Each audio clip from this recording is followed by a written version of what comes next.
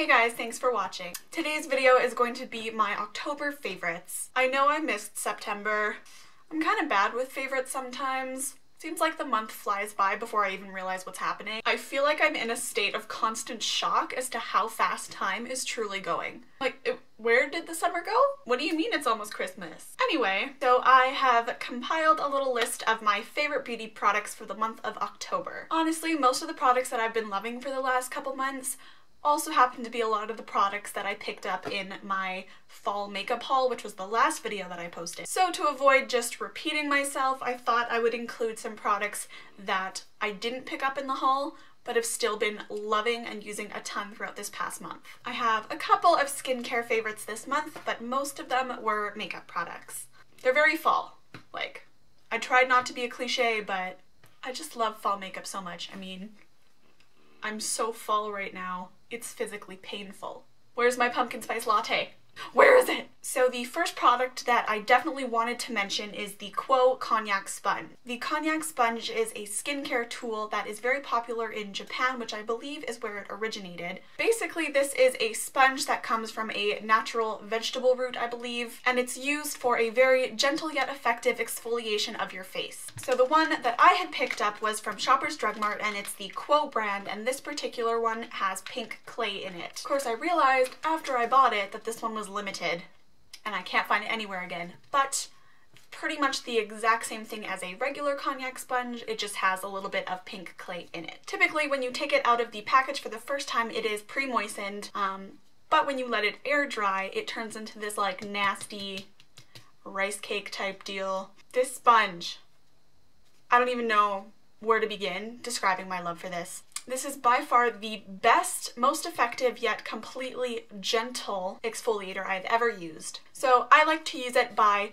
rinsing it under water until it really puffs up. Then I put some of my cleanser right onto the sponge and I wash my face like that. It removes every little bit of makeup that I've got, and it is so gentle that it doesn't ever feel abrasive or harsh on the skin. So you don't even really feel like you're exfoliating until afterwards when you feel your face and you're just like, oh my god. It's also amazing because this little sponge cost, I think, $5.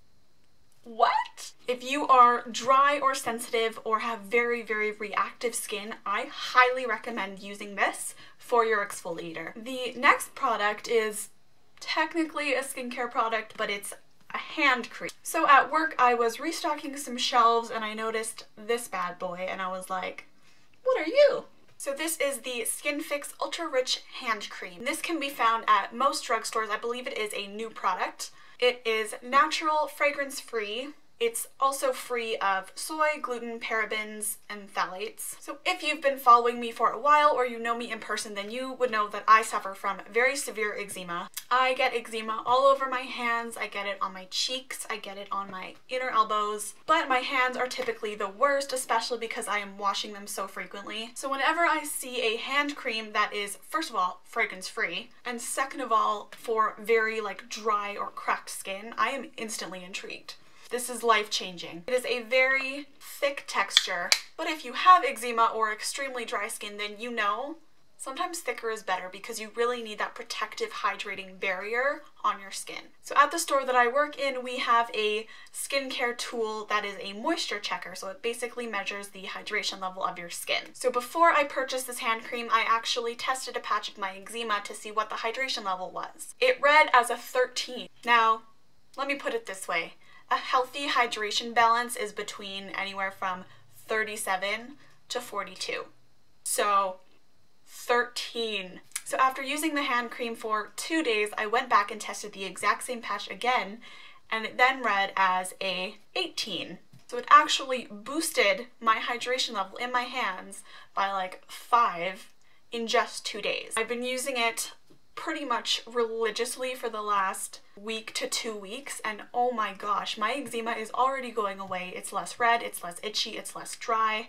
It does not make me itchy, it doesn't burn, it's not uncomfortable, it's instant soothing hydration for the skin. The only downside to this is that it is a bit pricey. I believe this retails for like $17 or $18 Canadian, which is kind of pricey for like a drugstore hand cream, but honestly, for the quality of this product, 100% worth it. Now onto makeup. The first makeup product that I have been using religiously throughout the past like 2 months or so is the NYX Dark Circle Corrector. This comes in a little jar and I believe it's available in 4 shades. They all have a little bit of a tint to it. This particular shade is shade 3, and even though I am very fair, my dark circles are so bad that the stronger peach tint to this really helps camouflage them. This is not a concealer, it's a corrector, meaning it works best underneath of your concealer. Or if you get a shade that's lighter and closer to your actual skin tone, you can wear it on its own for like a no makeup day type thing. A very thin, smooth, and creamy texture, so it also works as a really good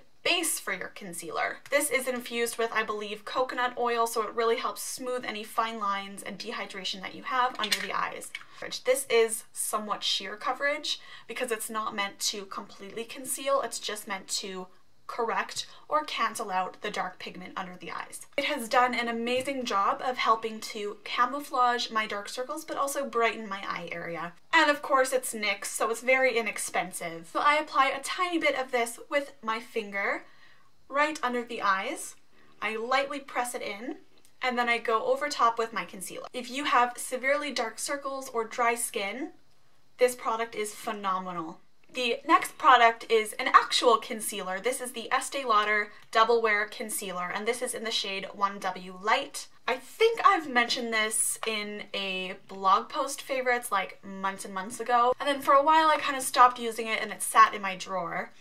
Recently I have rediscovered my love for this product. So it is a long-wearing, full coverage, very thick concealer. This is incredible for imperfections such as blemishes, scars, can even use it for tattoos. Not, however, really recommend it for under the eyes because it's so thick and long lasting that it can look a little drying in this area.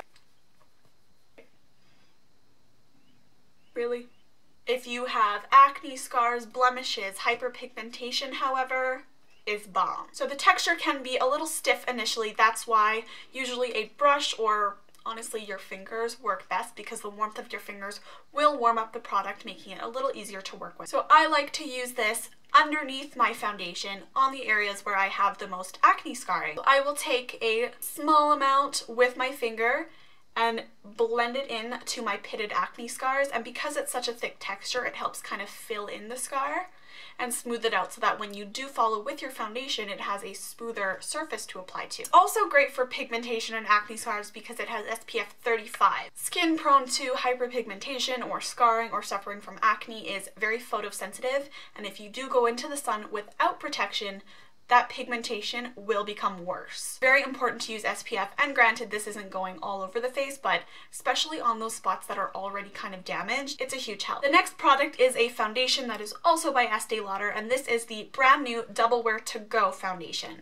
I was very skeptical about this just because I was like, oh great, another cushion foundation, like seriously? But it's actually not technically a cushion foundation. So it opens up just like that. And this little button here, when you push it, it pumps the product through. So you're not dipping a brush in a sponge saturated in foundation, it's straight foundation in there.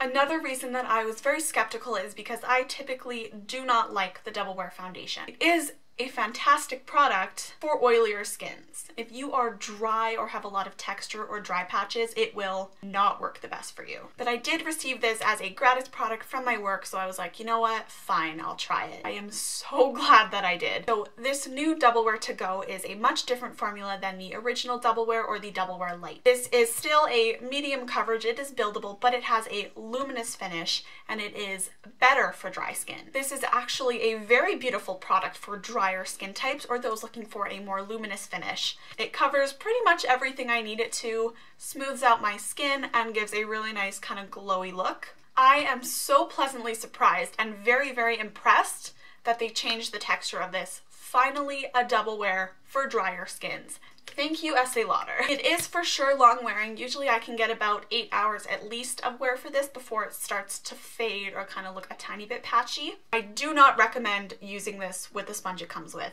Honestly, it's probably going to make it look like crap if you do that. I personally like to pump out the product, dab it onto my skin with my fingers, and then blend it out with a brush or if you're dry and textured like I am, a Beauty Blender or a Real Technique sponge. The next products that I have are eyeshadows, and these are actually from H&M. I heard that H&M was launching a makeup line. I was like, really? And a friend of mine had gone in and she was like, yo, you need to look at these products. I was like, okay, sure. So I went in, saw this gigantic display of pretty much every eyeshadow color you could ever want, and I was just like, oh. And then I swatched them and I was like, oh. They retail for about $7.99 Canadian, which is super cheap. They are very pigmented, very smooth, very blendable. They almost feel like a sort of powder cream hybrid, even though they are a powder shadow. The packaging is super cute. It comes in a chic sort of black and white box. There's an eye on it with gold writing. Then the actual eyeshadow comes in a white and gold container. I spent about half an hour trying to decide what colors to get.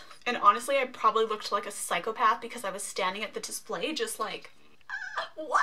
I'm not kidding. There was a girl standing next to me and I was audibly gasping and she would be like, and I just turned to her, I was like, I was not expecting this. So of course, because I'm a makeup addict, I bought 3 shades and I will be going back for more. The first shade that I picked up is called Sun Worship. This is it's a very metallic, sort of like a deeper bronzy antique gold. It's stunning. Like, the next shade that I picked up, I'm gonna butcher this name probably, is called Baci de Dama. It's more of a paler, warmer, sort of like a bronze. The third shade, and my personal favorite that I am wearing on my eyelids today, is called Chin Chin. It is a stunning, pale, metallic, kind of sparkly champagne. Reminds me a tiny bit of Kitten by Stila. I live for this color. Like, if you only buy one color, this one. But this shade is more sparkly than the other two, but it applies so smooth and so beautifully. And I mean, they're $7.99. Like, that's a drugstore price. I'm shocked. I'm honestly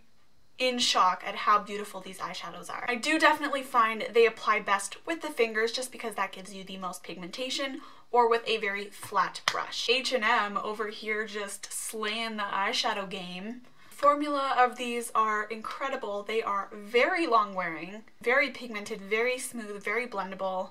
I just can't get over how incredible these are. The next product is a liquid lipstick, and this is the Kat Von D Everlasting Liquid Lipstick in the shade Lolita. I know everyone and their dog has this color, and I did mention it in my fall makeup haul video, but I'm obsessed with this shade, and I never thought that I would be able to pull it off, usually because such kind of warm shades like this tend to make me look like a zombie. It's not nearly as brown tone as it looked when I swatched it on my hand. I love the formula of these. I think they're very long wearing, very pigmented, and very easy to work with. So I am wearing it on my lips today, and to line I used the NYX Retractable Lip Liner in the shade Nude. The next product is also more liquid lipsticks. I've been on a little liquid lipstick kick recently. I don't know why. This is the Stila Holiday Liquid Lipstick set. This is called Eternal Love Liquid Lipstick, and this set I believe was exclusive to Shoppers and Murel, at least here in Canada. I'm not too sure what the deal is in the US. So this set is $29. The shades that come in here, 2 of them are brand new, limited edition, and exclusive to this set. Baci and Rico. The middle shade called Beso is a permanent liquid lipstick. I'm obsessed with Baci. It is sort of like a paler version of Patina, which everyone flips their shit over. I'm really hoping that Stila will make these 2 colors permanent because they really need colors like this in their range. So Baci is a beautiful sort of pale, kind of grayish undertone mauve pink. It does turn more pink on the lips. On me, it turns a little bit deeper, but it's still a lighter alternative to Patina. So is a beautiful, true, bright red. And then Rico is a darker kind of mauve cranberry, perfect for a ampy lip. If you can get your hands on this little set before it sells out, I highly recommend doing so because it is flying off the shelves.